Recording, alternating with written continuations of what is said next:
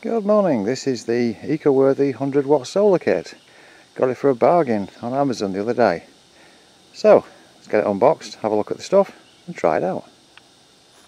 First thing is, I've already cut these to save a bit of time, cut the top tape away. So, inside, quite a big bag. Apparently, these leads are 16 feet long. There's the solar power controller. Let's have a look what else is in the bag.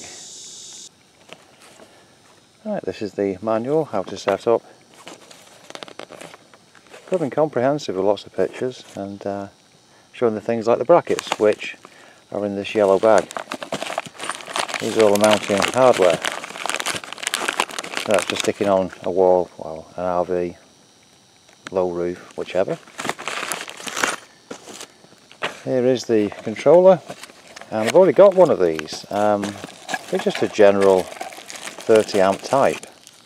There's the lugs that you connect your wires with. Let's get the controller out itself.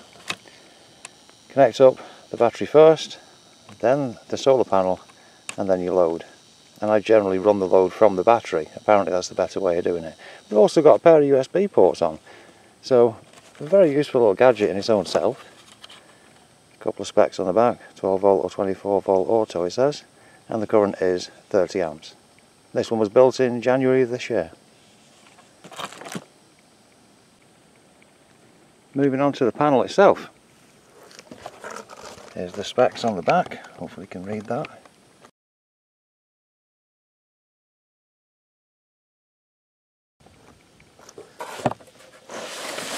Let's drag it out.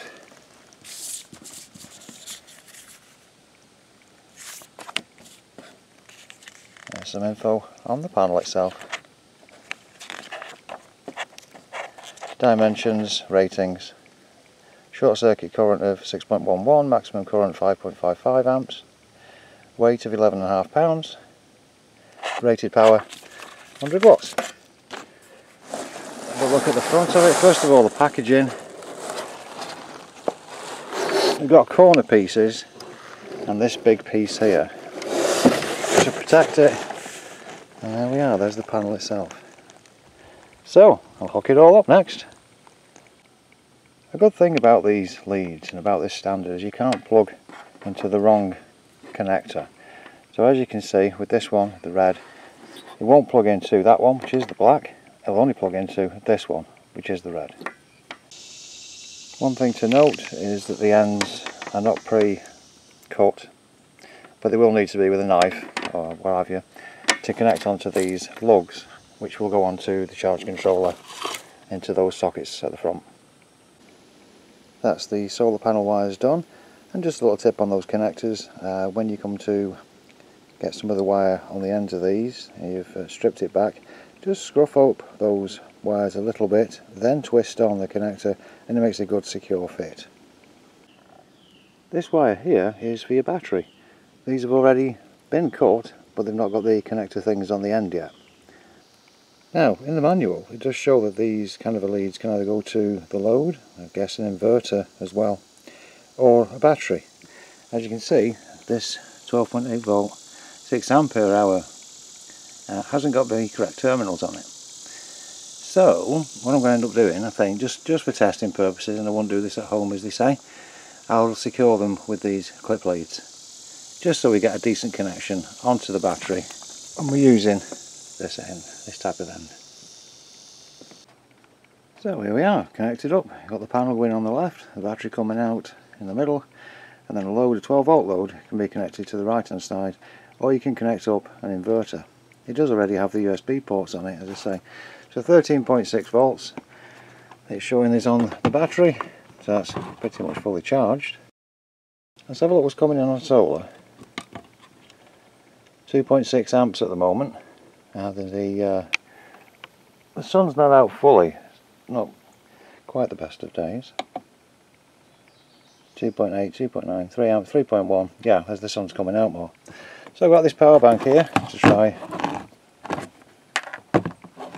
on the USBs. Connect it third time around. There we are. It says incoming on 78%, and I'll let this charge that power bank up. Okay, one thing we've got to do is to set the kind of battery. So keep that button pressed. It says there U12V, keep it pressed again. And now I can press quickly, I think. There's 24 volts, that's 12 volts. To make sure that's set to the 12 volts, long press. BO1 is a regular type of lead acid, so I need to change that to lithium, which I believe is BO2. Give me a second.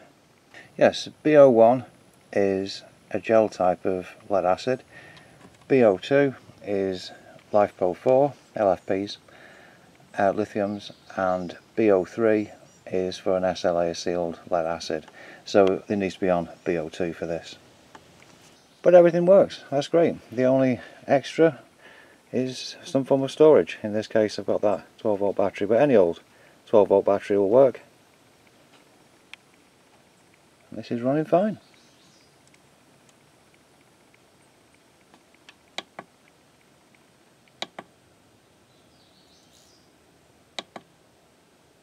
.39 degrees. So as a summary, it's very easy to set up. Just a couple of connectors, plug things together, make sure you've got a battery of some type of 12 volts, and you're up and running.